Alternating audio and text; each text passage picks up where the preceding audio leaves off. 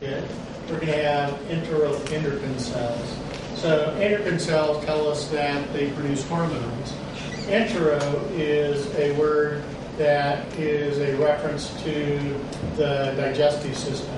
So enteroendocrine cells are endocrine cells that are unique to the digestive system.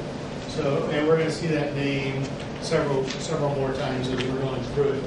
And so in the digestive system, what the common way in which we identify the cells is to look at the enzyme.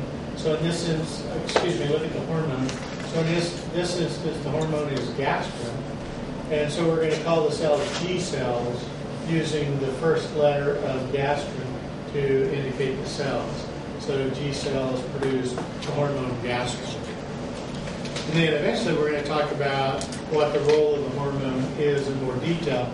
But kind of as an overview for right now, the hormone gastrin is going to help us produce and control the production of hydrochloric acid. And so we don't want to produce hydrochloric acid at a constant rate if our stomach is not empty. So what we want to do is we want to be able to turn on and off the production of hydrochloric acid based on whether there's content in the stomach.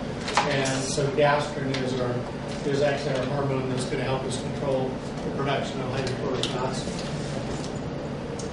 And then pepsinogen is the precursor enzyme that's going to be converted to pepsin by hydrochloric acid, and it's going to begin to break down proteins.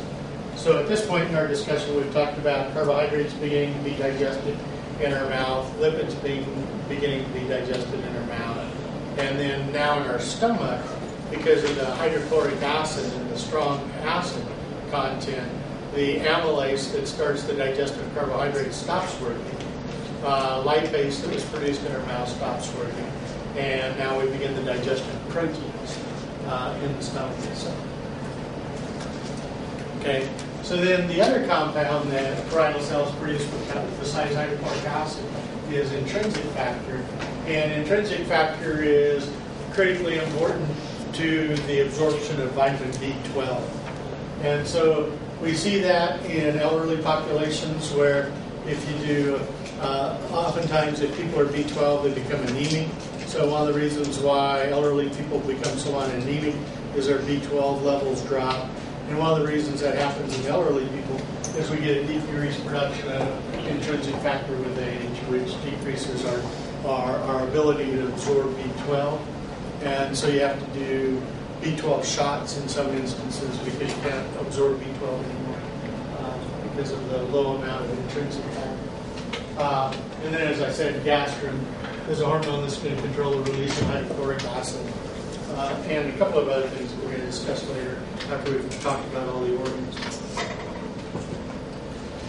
So the small intestine is what's attached to the stomach, and the small intestine, as we looked at in lab on Thursday, is heavily coiled up so that we get this fairly large small intestine that we can compact into our abdominal cavity. And we divide the small intestine into three regions. The duodenum, which is what attaches to the stomach, and that's the shortest region. The jejunum, which is in between, and it's going to be a transition from digestion to absorption. And then the ileum, which is largely absorption, which is actually the largest portion of the small intestine. And then the ileum is what attaches to the large intestine. And we move food through this tube via the rhythmic contractions of smooth muscle again, which is involved in, which is peristalsis again that we talked about last time.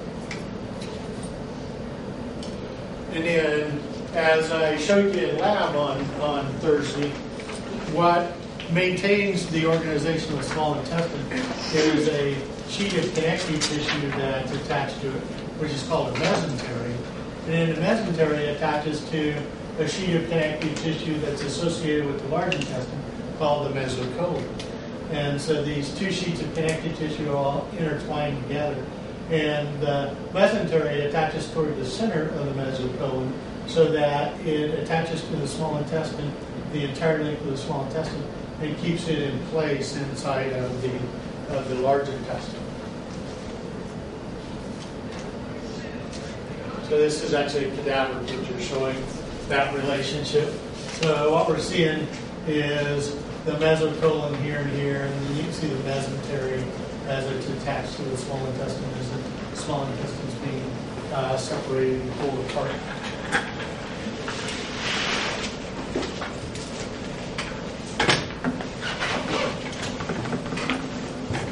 So the duodenum is the shortest region of the small intestine, about 25 centimeters long, or about 10 fingers.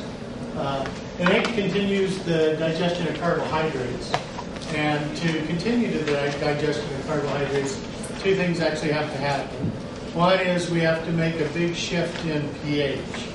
And so we wanted the stomach to have a very, very acidic pH of about 2, that allowed us to kill microorganisms associated with our food and liquefy food. And so the stomach pH has to be 2 to accomplish those 2 feats, to make sure that most microorganisms have been killed and that we can liquefy food. As the material from the stomach that we now call chyme is going to enter the duodenum, we have glands in the duodenum that produce a mucus that's more basic, and we have products from the liver and the pancreas that are going to be added to the duodenum that contain bicarbonate. And so what we're going to do is we're going to convert the chyme that's coming out of the stomach into the small intestine at about pH 2 to above 7, about 7.2. And that can reactivate the amylase that was secreted by the salivary glands. Plus, we're going to add new amylase from the pancreas to help us digest carbohydrates, and then some secondary enzymes that we're going to talk about in the future that help digest carbohydrates. We're going to continue the digestion of protein, but pepsin, which started in the stomach, required hydrochloric acid and required it to be acidic. So what's actually going to happen is, as the chyme exits the stomach, pepsin is going to be inactivated. And so the pancreas is going to produce several other protein digesting enzymes so that we can continue the digestion of protein. And the pancreas is also going to add more lipase, which is going to help us digest lipids. So we're going to begin the digestion of all of our major biological molecules: carbohydrates, protein, and lipids. And we actually have to destroy the cells and liquefy the food to free up DNA. And then the acid is going to alter the form in which DNA exists in, and it's going to cause it to uncoil. And that's actually going to help us digest it. So we have to expose the DNA to acid first, and then we have to have enzymes that are going to be secreted by the pancreas that are going to help us digest DNA. And so the major role of the duodenum is to try to complete the digestive processes of the major molecules that we took in through the process of ingestion. And then the pancreas is going to help with that process, and then the liver is going to help with that process. And then what we have is we have a place where the pancreatic duct and the common bile duct come together. So if we're looking at the wall of the duodenum here, then what we're going to have is the common bile duct coming down from the liver.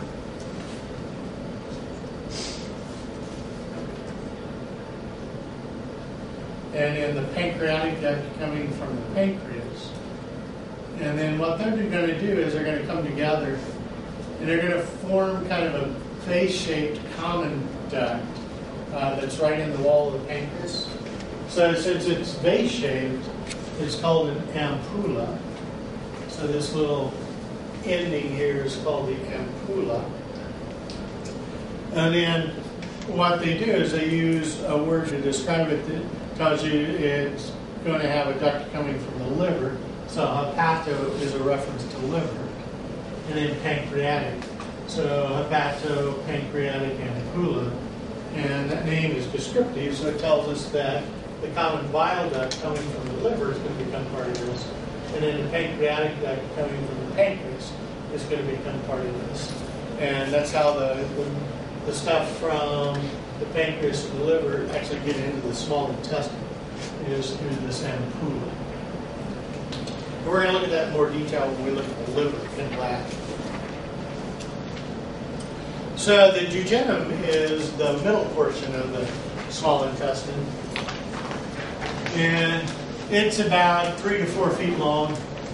In cadavers, because the smooth muscle is no longer contracting, then it can be up to 8 feet. It almost doubles in length because the longitudinal muscle fibers are no longer contracting in the small intestine. And so what the jejunum is going to be responsible for is completing the process of digestion of our major biological molecules, carbohydrates, proteins, lipids, and nucleic acids. And then the ileum is the longest region of the small intestine, about 2 meters or 6 feet in a living person, and it can double in size and length again when the small smooth muscle is no longer contracting. In a cadaver that's about 12 feet long. And what it's going to do is make a big conversion from digestion, which is what the jejunum and the duodenum were involved in, into absorption. So both this digestive process and this absorptive process are going to require surface area. So what we're going to see in the small intestine again is this amazing array of ways to increase surface area. Okay? So when you look at the small intestine and you open it up, and we talked about this in lab on Thursday, then we have these big ridges that we can see, which are here, which are called plicae circularis. And so we have the plicae that we can see. And those are ridges that we can see with our naked eye. So if we were looking at a cross-sectional view, like along this edge right here, then what we would see with the small intestine would be these really large folds that we can actually see that are repeated in a very predictable pattern with the small intestine itself. And then on that, what we would see is we would see that the mucosa, the lining, has upward folds that are covering it. So that as we were going around the plicae circularis, we would see these upward folds, and that's what they're demonstrating here. So the upward fold, each fold is a villus, and that increases the surface area of the mucosa. And then the last thing we would see is that if you were looking at this pattern of the upward folds, there's a real predictable line at which the folds stop. But every once in a while, at the bottom, you would have this downward fold that goes really deep below that. Okay? And so that's what they're depicting here, is these downward folds. And those are called crypts. So we have plicae circularis, which are these really big upward folds of the wall. We have upward folds of the lining or the mucosa, which we call villi. And then we also have downward folds of the lining or mucosa, which we call crypts. And so they're called the crypts of Lieberkühn. And so we have this pattern of repeated folding to greatly increase surface area that we're going to see. And that's what we're going to look at in lab tomorrow. Is we're going to look at histology and look for this pattern of folds. So the reason why we fold the mucosa upward into villi and then fold it downward into crypts is it increases total cell population, and then we can have a varied cell population. And then what we're going to see is the cell population is is not randomly organized, but organized in a very effective manner. So at the top of each of our villi, we're going to have cells whose apical surface is also highly folded. Okay? So if it's a big fold like this of the mucosa, we call it a villus or villi. and the lining is going to be simple columnar epithelium. So what we're going to have is these columnar cells that are in a single layer. And at the top of the villi, the apical surface of the columnar cells is highly folded. And so when it's a fold of a membrane, we call it a microvillus or villi for plural. So notice in the picture here that the cells at the top of our villus, this big upward folded mucosa, contain cells that have these microvilli. So what we're doing with the villi is increasing the number of cells that are lining the lumen. And then what we're doing with microvilli is increasing the apical surface area of cells that are at the tip of the villi. And then these are our absorptive cells. And so these are the cells that are actually going to absorb the end products of digestion. So what we want to do is increase our surface area for absorption with microvilli. Then we're also going to see that in the duodenum and in the jejunum, these microvillated cells also produce some enzymes that are going to help us digest. So again, the key to keeping ourselves healthy is to make sure we don't self-digest, because our cells are made up of the 4 biological molecules that we're digesting: carbohydrates, proteins, lipids, and nucleic acids. So we have to keep our cells covered with a layer that prevents digestion from occurring. So we're also going to have a lot of cells that produce mucus. So again, the mucus-producing cells are called goblet cells. And then what's really kind of cool is that the mucus is a modified lipid-like material, right? And so, if you recall, we'd have to have a gene that's going to control that's going to make an enzyme that allows us to make the lipids. And then we're going to make the lipids on smooth ER. As we make the mucus, we're going to package it with Golgi apparatus, and then these packets of mucus are then going to come to the surface of the cell and be released. So when you look under a microscope, goblet cells are easy to identify because we see these big excretory vesicles containing mucus inside the cell itself. So you get these cells that look like they have these big open spaces in them, which are all these little excretory vesicles containing the mucus itself. So tomorrow in the lab, we'll be able to see that and see goblet cells really well. All right. So as we move down the lumen,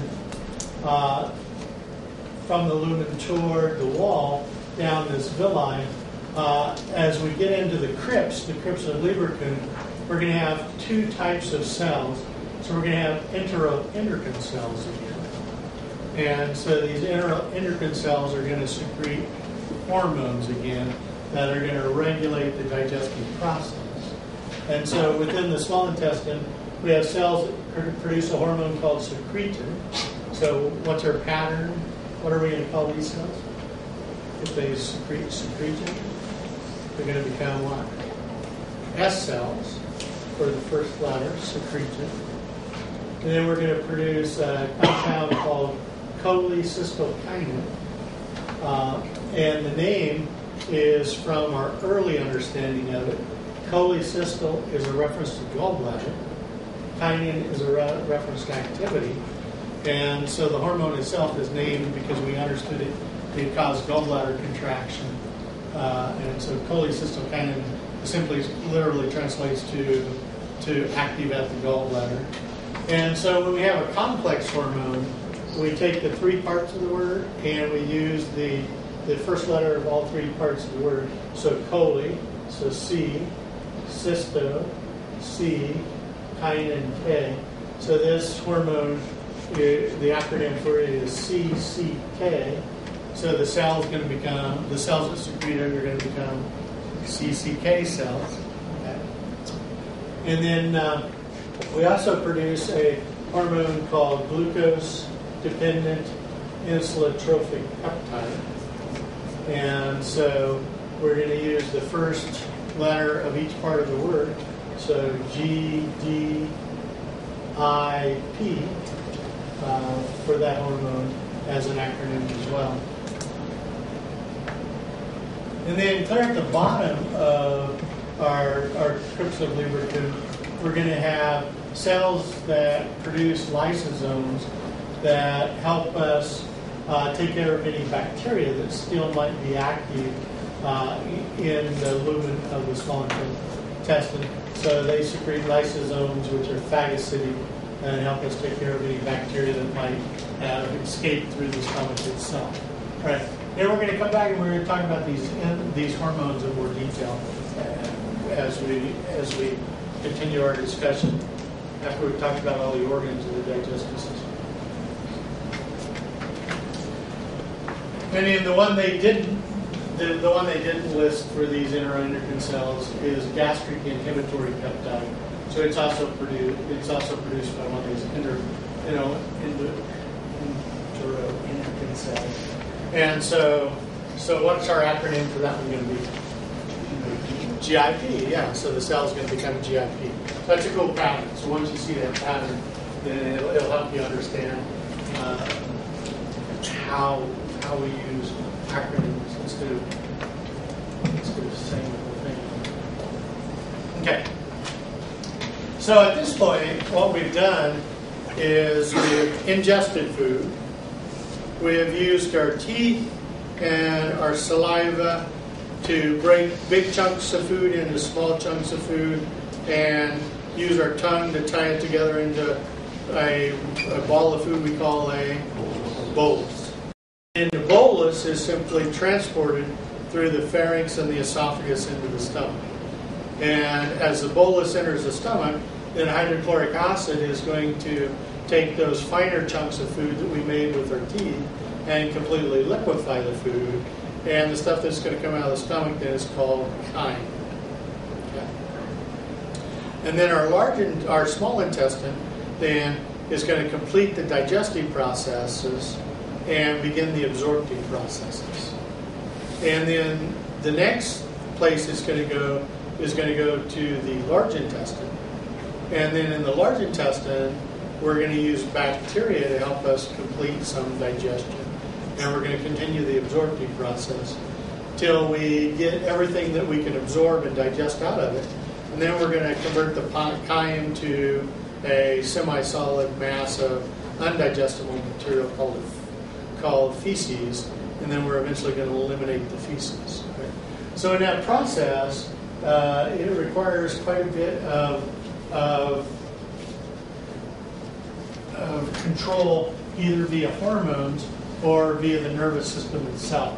So when we're looking at the upper part, which is the ingestion component, the swallowing component, and in the activity of the stomach, liquefying the food into chyme, and then releasing it to the small intestine, we can actually divide that aspect into three parts of digestion.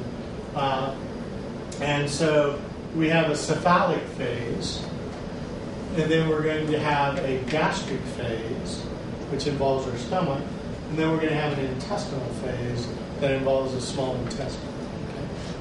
So in our gastric, and then when you're looking at this, then solid lines represent hormone control, and then dashed lines represent stimulatory hormone control, and then dashed lines represent inhibitory hormone control if they're red, and then blue lines represent neurocontrol, stimulatory neural control if they're solid, and then inhibitory neural control if they're dashed. So red lines represent hormones. Solid lines represent stimulatory or increase in activity. So remember when we did the nervous system, we used two acronyms to think about the interaction between neurons together. So we created either IPSPs or EPSPs. So an EPSP was an excitatory postsynaptic potential, and an IPSP was an inhibitory postsynaptic potential. So that's what the blue lines represent.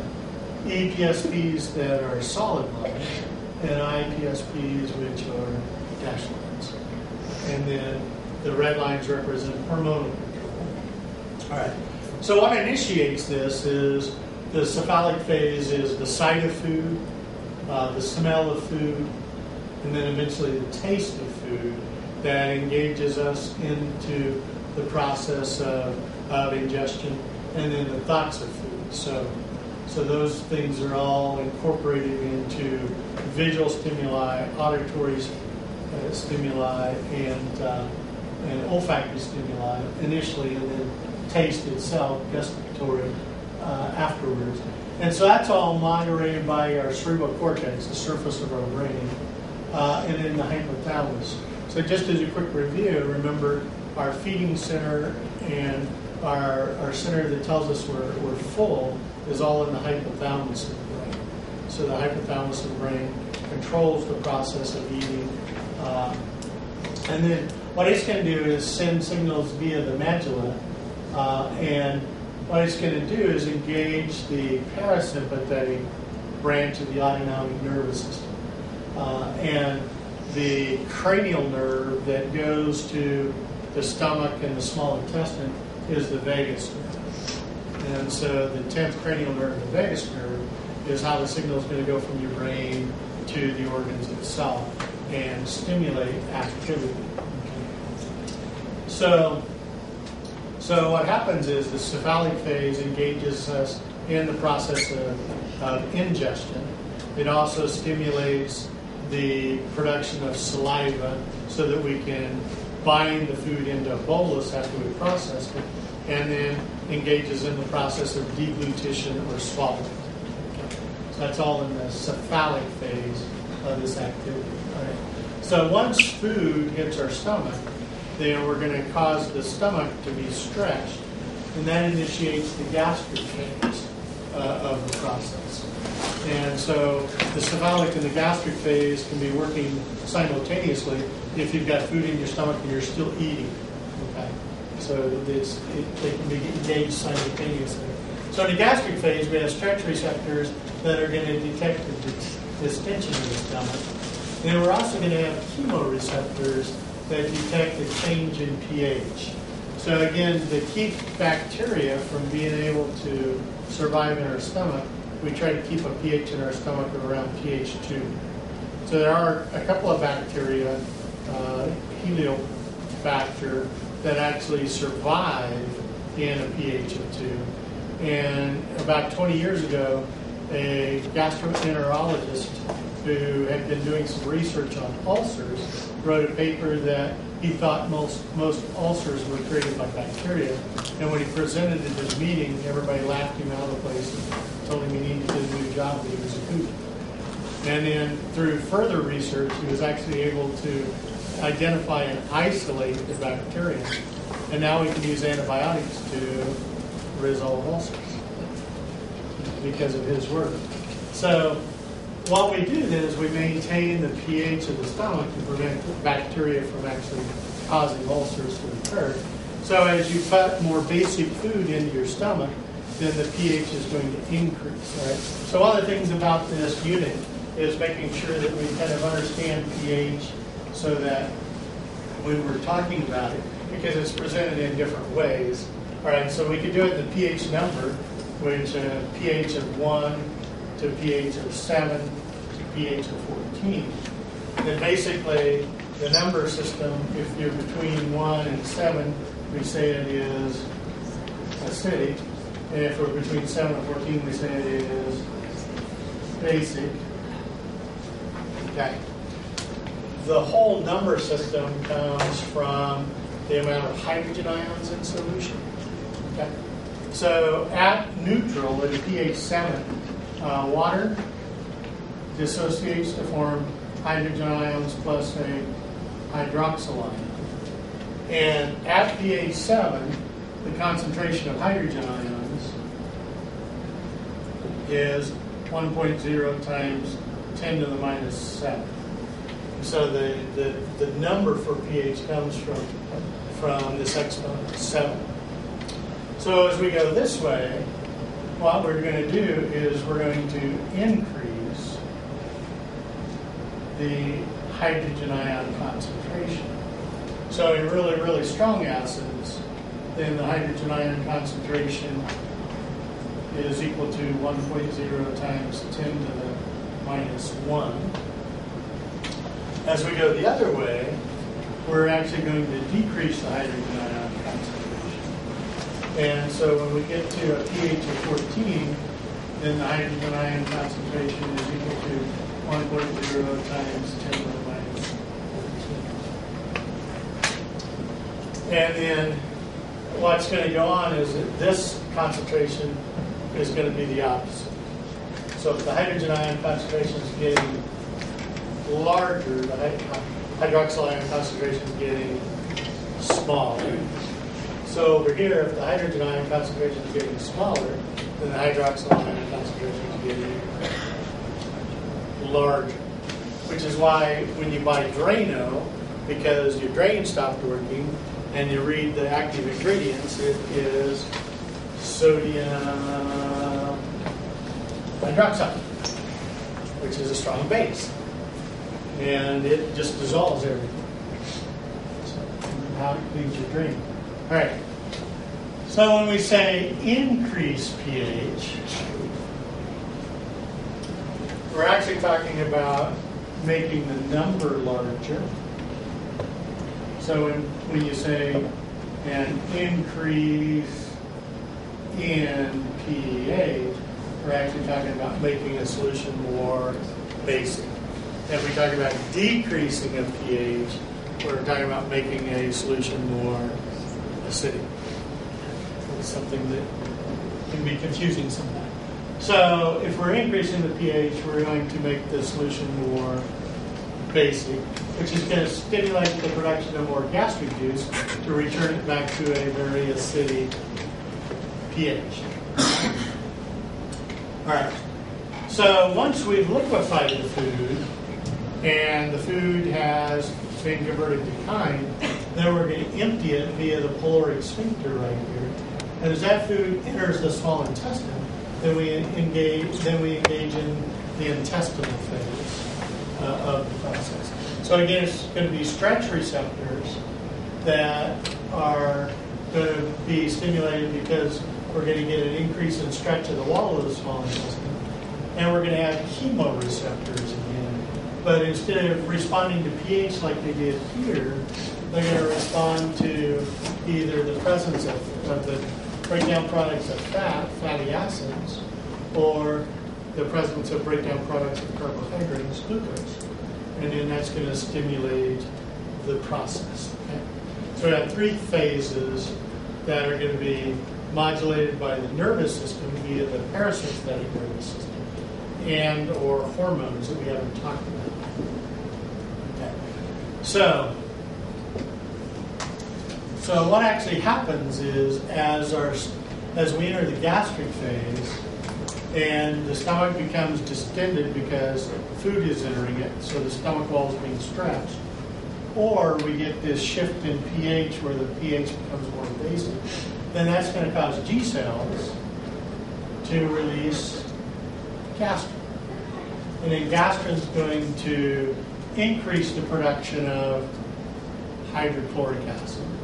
So we're going to get an increase in gastric juice, which is going to increase or decrease the pH in the stomach.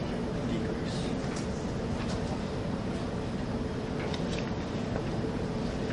That's why we can't. So if we decrease in pH over here, increase in pH going that way. So as we produce hydrochloric acid, the pH of the stomach is going to be lower or decreased, right? All right. So we're going to get this increase in gastric juice, which is allow us to liquefy the food, kill all the organisms.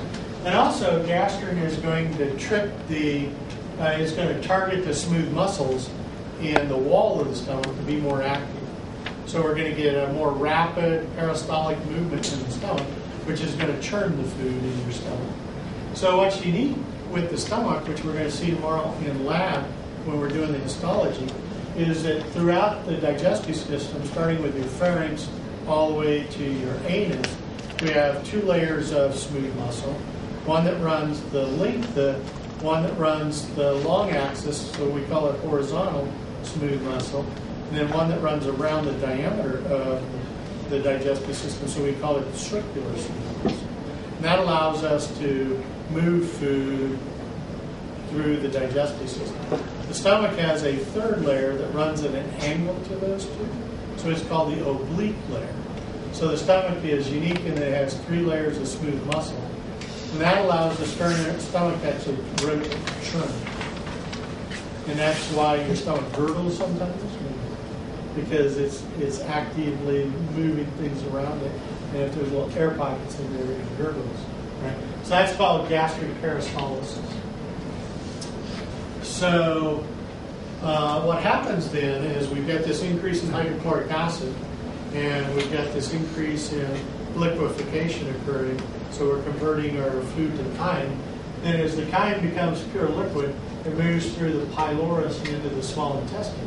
And then we're going to get these stretch receptors in the lining of the small intestine and chemoreceptors that are going to cause the release of secretin, which is from the S cells, and CCK, which is from the CCK cells. And what they are going to be is inhibitory on the stomach. So what the small intestine wants to do is control the emptying of the stomach and the production of hydrochloric acid in the stomach so that you don't overwhelm the small intestine with products entering it. So CCK and secretin are going to be inhibitory on gastric peristalsis and the production of hydrochloric acid. So as the stomach becomes completely empty, then eventually what's going to happen is we're going to decrease the activity of the stomach. As the small intestine becomes completely empty, we'll decrease the activity of the small intestine. And then what's going to initiate this whole process again is if you ingest food again or think about food. And then that'll initiate this whole sequence of events again, which is really kind of cool. Right, so to process food material, it requires a tremendous amount of water and mucus for us to do it. So over the course of a 24-hour day, we produce 1 liter of saliva. So if you think about a graduated cylinder in chemistry lab, 1 liter. So if we spit all our saliva out all day long, we can fill that liter with saliva. All right. But what we do with it mostly is swallow it. All right. So the saliva ends up in our stomach. We normally ingest about 2 to 2.5 liters of fluid a day, either by drinking and or within the food itself. And so at this point, we essentially have 3.5 liters of material coming from above the stomach, entering the stomach. Over the course of 24 hours, we actually produce 2 liters of hydrochloric acid. So we fill 2 graduated cylinders of hydrochloric acid. And that's in addition to the 3 liters we put in our stomach. So now we're up to 5 liters of liquid, plus 5 liters of liquid that are passing through our stomach. Okay. So as food enters the small intestine, then we have a liver that's going to help us process food. And then we have a pancreas that's going to help us process food. And so the liver and the pancreas dump products into the duodenum. So over the course of 24 hours, we produce about 1 liter of bile that eventually can enter the small intestine. And we produce about 2 liters of pancreatic juice that enter the small intestine. All right. So we also have those goblet cells associated with the lining of our small intestine, and they produce about 1 liter of intestinal juice a day. So at this point, we have 9.3 liters of liquid that have either been ingested and are created by your own body that are going to be entering the lower portion of the small intestine, the ileum, and then eventually into the large intestine. So the role of the ileum is to reabsorb about 8.3 liters of liquid per day. So of most of the fluid that we ingest and produce to help us with digestion, we have to recycle. We absorb it through our ileum, put it back into our blood to help us maintain water balance in our body. And then the large intestine, with its unique pattern of hostra, and the way we talked about in the lab on Thursday of how we move stuff around in one hostra, move it to the next one, move it around, move it to the next one, move it around. We're going to absorb almost another liter, which leaves us about 100 mLs of fluid in feces. So if you don't do this, then your fecal material becomes more watery and more watery. And so as your fecal material becomes real watery, we say someone has diarrhea. So certain diseases that cause diarrhea, so bacterial infections or parasitic infections are the classic example worldwide, can lead to death because you no longer absorb this amount of water, so you're constantly losing water. And if you don't, and you can lose so much water through this process that you cannot physically drink enough water to compensate, particularly if you're nauseous while you're doing it. So cholera is the killer worldwide. And so when Haiti had the really bad earthquake, they didn't have clean water, so cholera became a real problem. And elderly people and small babies can die within a week when they have cholera because they can't ingest enough water to compensate for the amount of water you're losing with diarrhea. So what do we do if somebody's in really bad condition? We use IVs. And so that's the key, is you can save somebody from a death in cholera if you have health care and the ability to give IVs to recover water loss. If not, then it becomes a real problem. So that's always something to think about with small kids and elderly people. So if small kids have diarrhea, but they can ingest water, what are you supposed to give them? Something like Pedialyte? Something like Pedialyte. Why not just tap water? Yeah, because not only are you losing all this liquid, but you're losing a bunch of electrolytes in your diarrhea. So if you can't replace the electrolytes, then you're going to be in serious trouble. So with small kids, you give them Pedialyte.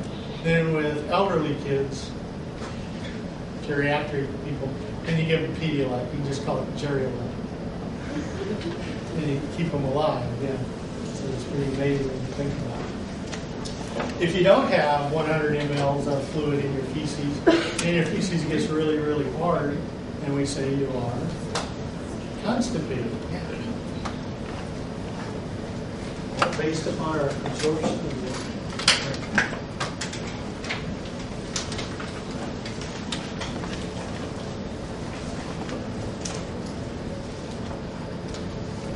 So what I want to do is I want to go ahead and do the large intestine, and then we're going to come back to lecture 2 because we need this in lab tomorrow as well.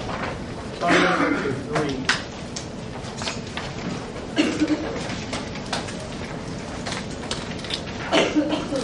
And we can go ahead and do the large intestine.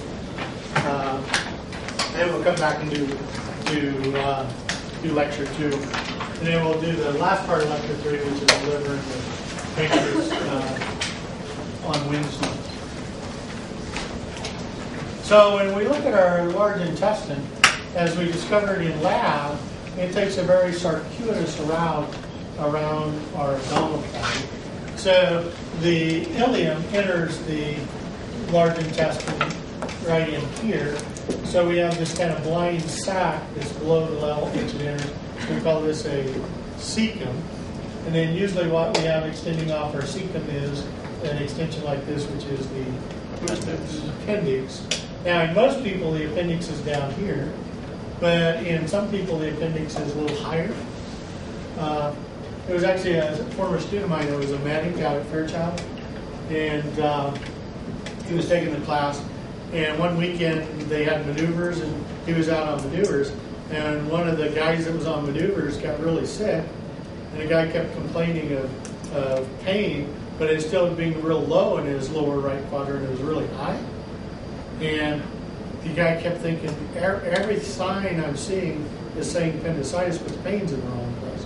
So he calls the doc that's on call, and he says, I got this guy. If the pain was lower, I'd be saying appendicitis, let's get him out of here. But the pain is too high, and the doc says, well, bring him in anyway. Sure enough, his appendix was clear up here,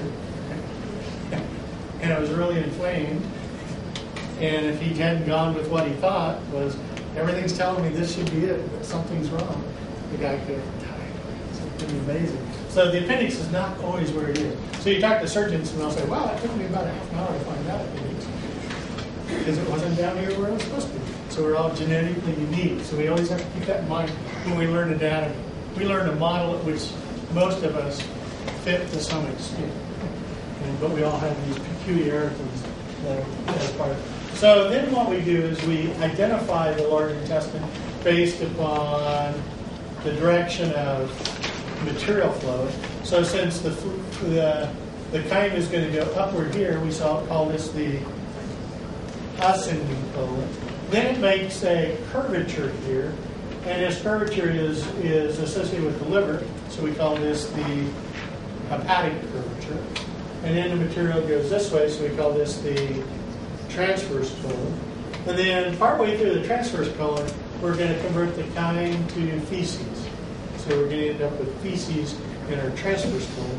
And then there's a curvature right here, which would be posterior to the stomach, and the spleen sits right over here. So we call this the splenic flexure.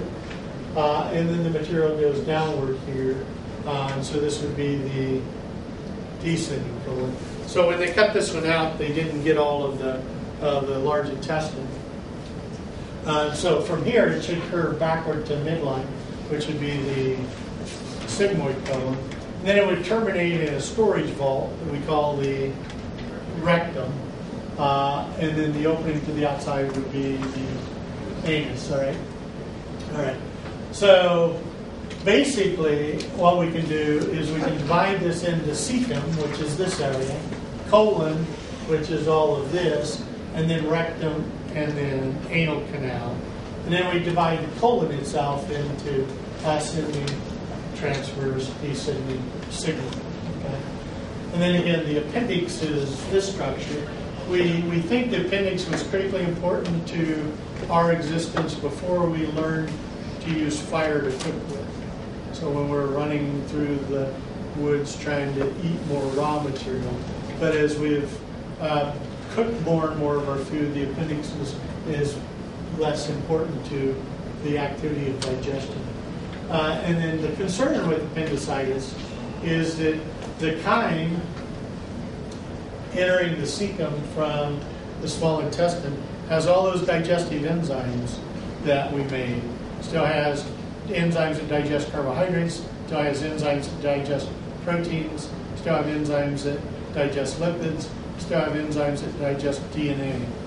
And so what happens if the appendix ruptures is this chyme exits and goes out into your abdominal cavity.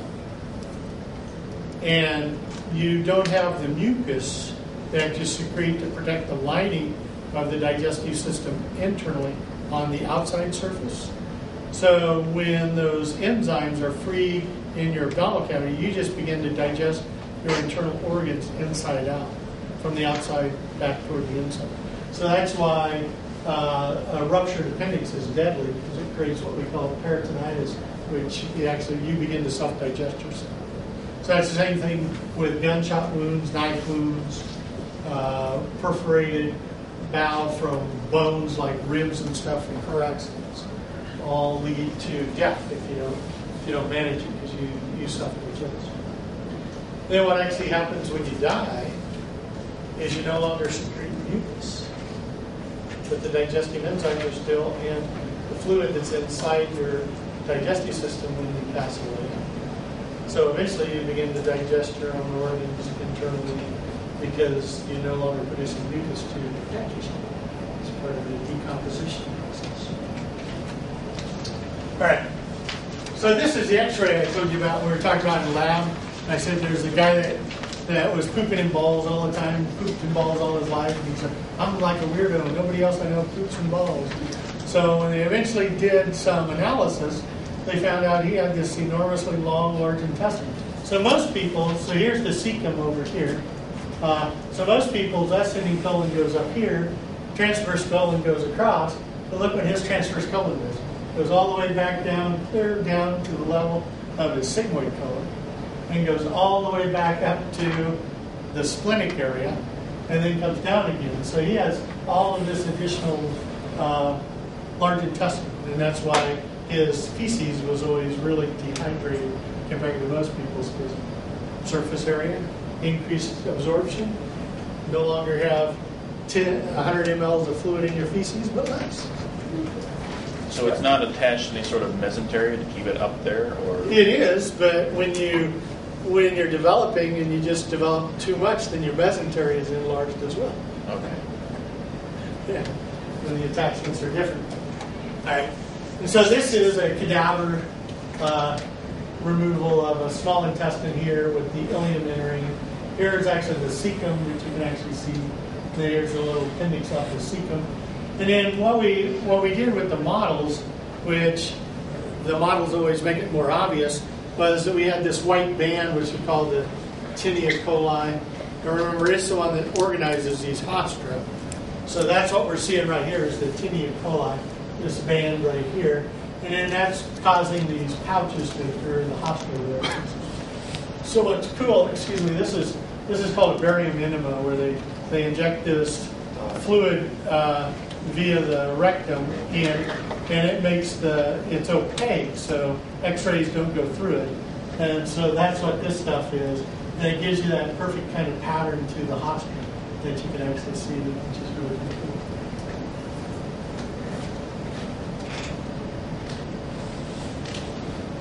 Okay, so in the average person, by the time you've gone from the cecum to the ascending colon, transverse colon, descending colon, sigmoid colon, back to the rectum, you have about 5 feet of large intestine that's gone all the way around. And it's about 2.5 inches in diameter. So the way it kind of sits in the abdomen is the ascending colon and the descending colon sit clear against your posterior body wall. So they're clear against the posterior body wall. So sometimes the parietal peritoneum, the membrane that lines the cavity, goes in front of it. So if the organ is posterior to the parietal peritoneum, then we say it is retroperitoneal. So the two organs that at least I talk about in 241 that were retroperitoneal were our kidneys, and they sit against the posterior body wall. But in most people, the ascending and descending colon are also retroperitoneal. And then the rectum is the last 8 inches of the GI tract, associated with your sacrum and coccyx. And then the anal canal is the last inch of your GI tract. And we have an internal sphincter, which is smooth muscle and involuntary. Then we have an external sphincter, which is skeletal muscle and voluntary. So we talked about those in the lab on Thursday. So when you're born, the nerve-brain attachment to the external anal sphincter is incomplete. So you can't control your external anal sphincter, which is why babies are in diapers, because their internal anal sphincter is totally voluntary. It does whatever it wants, whenever it wants, without warning. And so you can't really potty train a child until the connection between the brain and the skeletal muscle maturates, so that you can begin to have voluntary control of your external anal sphincter. And then you can begin to potty train a child.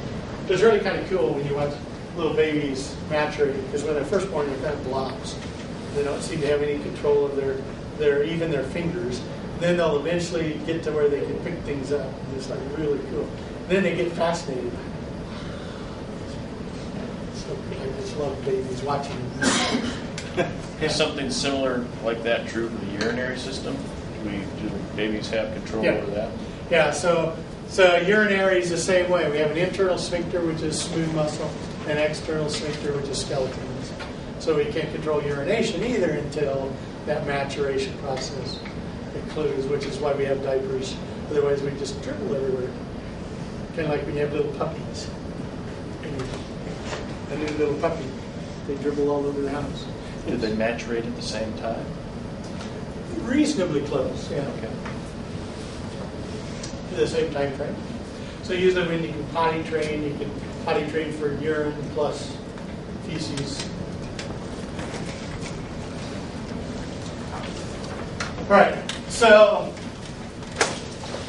when we're looking at the process within the large intestine, then we can divide the movement of material in the large intestine into kind of three parts. So haustral churning, peristalsis, and then mass peristalsis.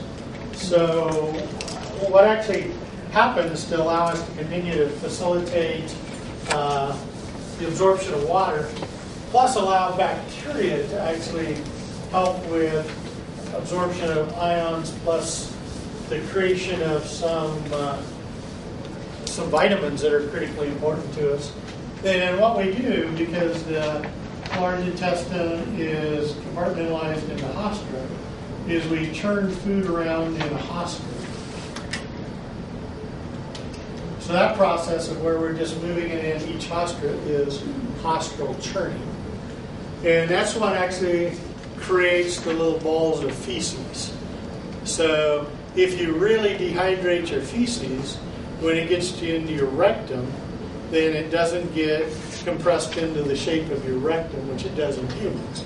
So that's why deer and elk and moose and horses all actually poop in balls, is because of the haustral churning.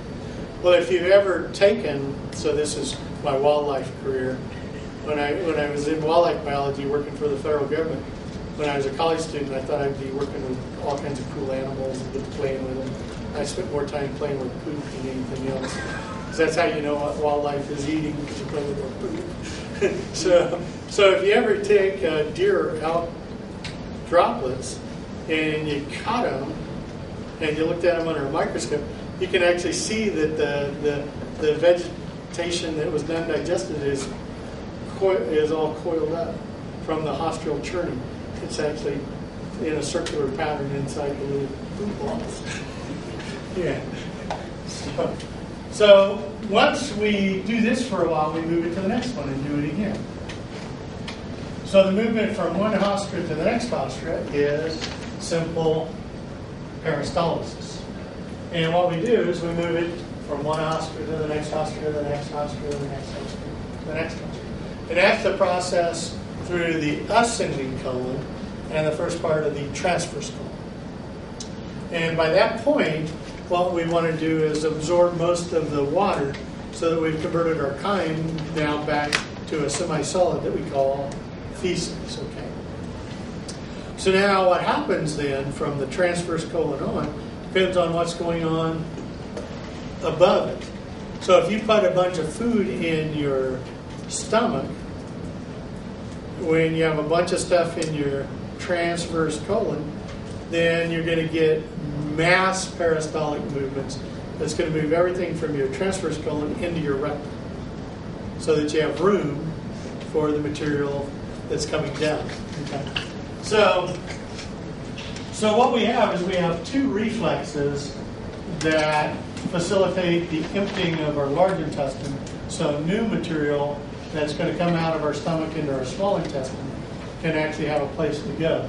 So gastrocolic reflex is a reflex dealing with the stomach and the large intestine. And so the gastrocolic reflex occurs when you fill your stomach, you get this really strong peristaltic wave of motion that causes the contents from your transverse colon to move all the way into your rectum. So that's why in little babies, you feed a baby, change a diaper. Because as soon as food enters the stomach, everything from the transverse colon enters the rectum. The rectum gets extended. The distension of the rectum tells the little baby they have to go. And if they're in diapers, there's no control. So as soon as the signal is sent to the brain saying, hey, I got to go, then the anal sphincter relaxes and they poop. So that's that strong connection. So the gastroileal reflex is going to involve the stomach and the small intestine. So that's when the stomach is full. The hormone gastrin is going to relax the ileocecal sphincter. And the ileocecal sphincter was what controls the emptying of the small intestine into the large intestine. So what you're going to do when you fill your stomach is move contents out of your small intestine into your large intestine, move contents from the transverse colon all the way into your rectum so that you have room for the stuff coming down.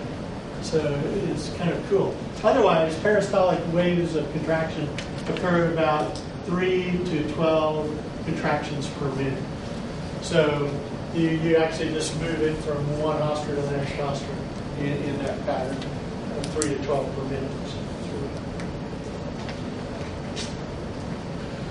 Okay, so what we do is we don't produce any new digestive enzymes with our large intestine.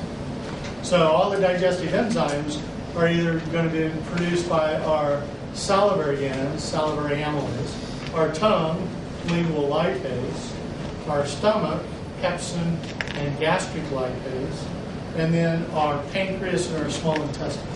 But that's still in this material. So even though we're not producing any new digestive enzymes, these enzymes are still active as the material's going through. Okay. And then we have bacteria that we use to help digest material. But because there is no oxygen in the lumen of our large intestine, then when we break down carbohydrates in the absence of oxygen, we do a process called fermentation. And the end product of fermentation in your large intestine is a combination of carbon dioxide and methane gas, which creates gas that we call flatus. So the high-tech name for a fart is flatus. So if we eat complex carbohydrates commonly found in beans, we don't get it digested in our upper digestive system, and bacteria in our large intestine begin to digest those complex carbohydrates. They do it via fermentation, and so most people get an increase in gas production if they eat complex carbohydrates like beans, or if you increase the amount of fiber in your diet quickly, like cellulose, then you also get an increase in gas. And it's because the bacteria are fermenting. And then you're either going to just keep the gas and expand, or release the gas. Okay. Now, what's amazing, new studies. So the one bacteria we've known for a long time is one of the most studied bacteria in science, which is E. coli, which is a cohabitant of our digestive system. There's a couple of recent scientists who have looked at gut contents in terms of bacteria, and have now identified at least 1,000 species of bacteria that inhabit our large intestine.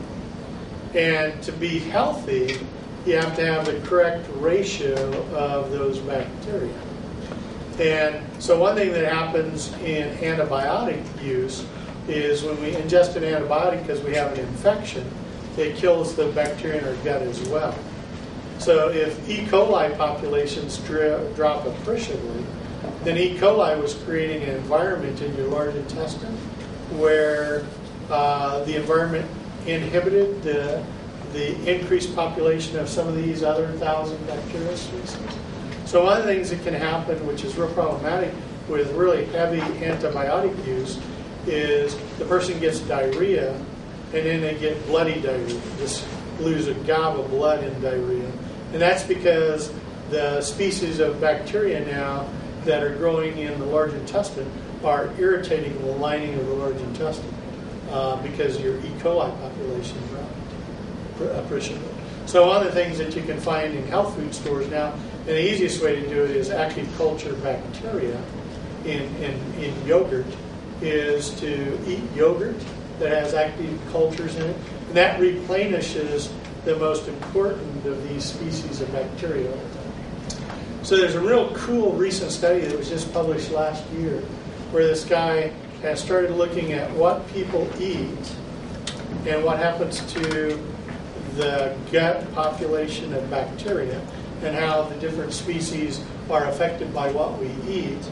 And he's actually been able to show that, this is really cool, so is that if you can control the gut population of bacteria, you can control the absorption of certain compounds, and you can control weight.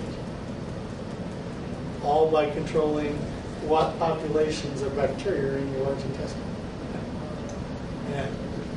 So it may help explain something we've known, which some people put on weight real easily, even though they don't eat a bunch. And it may all be related to the flora of bacteria that's in their large intestine.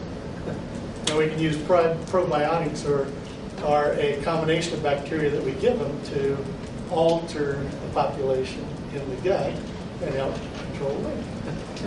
So recently, it was a real recent study just published. All right. So because we use fermentation, we end up with carbon dioxide and methane gas. So people have tried to experiment with methane gas and mash. You have to be careful because farts will burn. So your hair will be really cool. And then what happens is that proteins in particular are digested by the bacteria and create compounds called indoles. So cats in particular are carnivorous, and cat feces is really stinky because of the amount of indoles in it.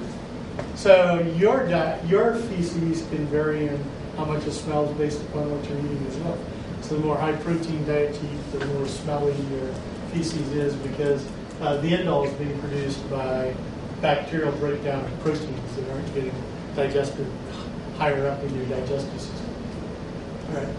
Then what happens, long story short, which we're going to do in more detail when we get to the liver, is one of the principal roles of your liver is to destroy aging red blood cells. And we produce and destroy about 2 million red blood cells per second in our body. So when we destroy red blood cells, we have the compound that helps us carry oxygen that's in our red blood cells called hemoglobin. So what happens with hemoglobin is that it has an iron molecule, and then it's got these phenolic compounds that the iron molecule is attached to, these cyclic hydrocarbons. And then this is called a heme unit.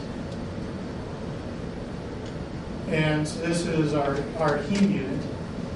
And then this is attached to a big protein molecule. So we have 4 different protein molecules, 2 alpha and 2 beta chains, each with the heme unit. Right? So when we break down red blood cells, we can destroy the alpha and beta proteins, and we can convert those back to amino acids, recycle them, remake them. We take the iron because there's no way we could ever get enough iron in our diet if we lost iron all the time. And we attach the iron to a transporting protein so that we can send the iron back to our red bone marrow to make new hemoglobin.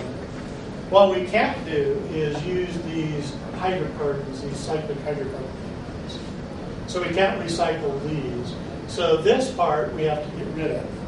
So what the liver does is it takes these cyclic hydrocarbon compounds and it converts them to a compound called bilirubin. And then bilirubin is yellow. So in lab on Thursday, we're actually going to use some powdered bilirubin in an experiment. And you'll see that it's a yellow powder. Well, what happens is the bacteria in our lower gut take bilirubin and convert it to a different compound that is brown. So that's why feces is actually brown, if you never wondered that. So when I was a kid, it was like, man, I just ate all these beets. Why isn't my poop bright red? But it always is. various colors of brown because of the bilirubin that we're getting rid of by breaking down red blood cells. And then why do we keep this bacteria in our gut? The critically important thing is the bacteria produces vitamin K and vitamin B. And so that's very critical that we provide this environment for the bacteria to survive in. And so if you actually took enough antibiotics to totally destroy all of the bacteria in your gut, you would become malnourished over time. And then it also then converts chyme to feces, as we talked about. So very important organ, the large intestine. So when we look at the large intestine, then what we're going to see is another pattern of increasing surface area. So we have these hostra, which are the big folds, which increase surface area. And if we look at the lumen inside of the hostra, then what we're going to see tomorrow in lab is we've got all these downward folds of the epithelium going downward toward the outside wall of the digestive system. So that even though when we look at it, it looks like this should be the surface, we have this downward folding pattern. So that's what they're demonstrating here. So it's called an intestinal gland, which is found in the large intestine. Now, because we don't produce any new hormones, and we're not going to have the cells like parietal cells that we talked about, or not, enzymes. We aren't going to have the dominance of parietal cells and chief cells like we talked about in the stomach. So what's going to happen is the upper part, again, is going to be dominated by microbillated cells, which are going to be our absorptive cells, which are the ways in which we absorb electrolytes, absorb the vitamin K and vitamin B we just talked about, and absorb the end product, breakdown products of other things that the bacteria do for us. Then as we drop into the intestinal gland, it's going to be dominated by goblet cells. So we're going to have lots of mucus droplet cells in it.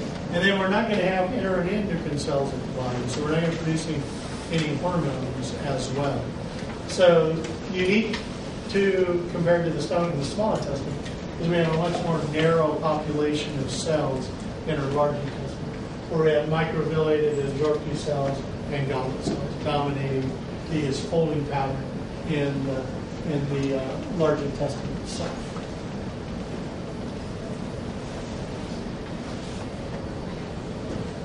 All right, so those absorptive cells are critically important for producing, for absorbing electrolytes, sodium and chloride. So sodium and chloride would come from the food we ingest, but also, if you recall what we talked about the other day, is that because our mitochondria produce carbon dioxide as a breakdown product of carbohydrates for making energy, then when we add the carbon dioxide to the water in our blood, we have an enzyme that helps us form carbonic acid. And then the carbonic acid dissociates and forms hydrogen ions plus this bicarbonate ion. And then as the bicarbonate builds up in our blood, because we also have sodium ions in our blood, then the sodium and the bicarbonate come together, ions come together to form this compound, which is sodium bicarbonate.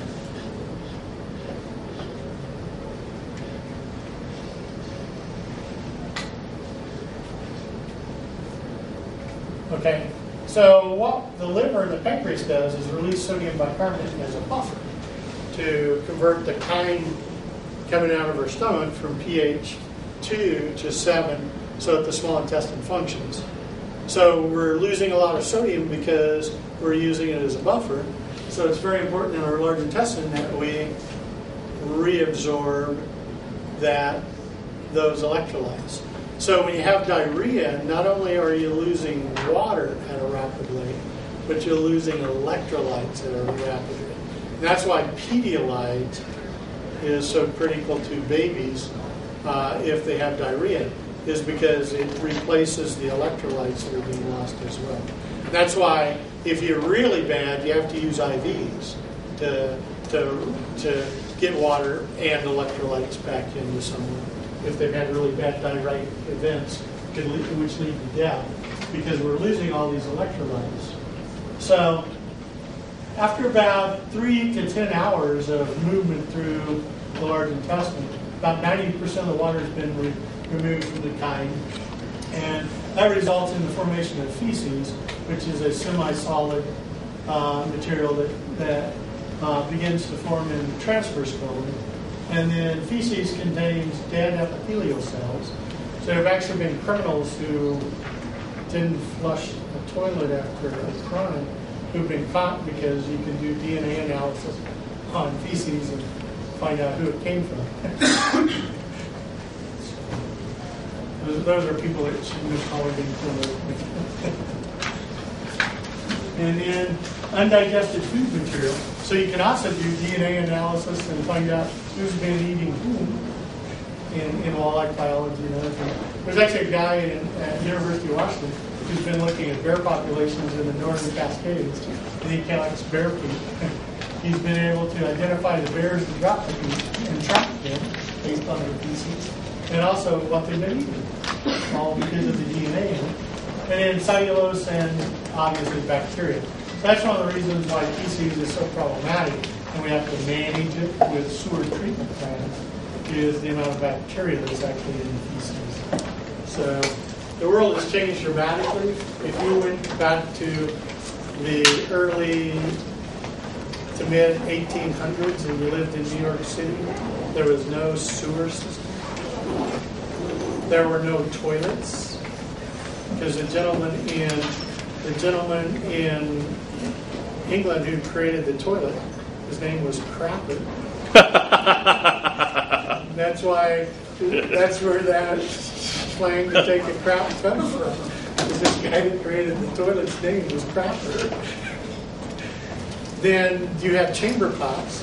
And what they used to do is open the windows and throw it in the street. And then people got really sick when they lived in big cities compared to small towns. All right, so. Yes, sir.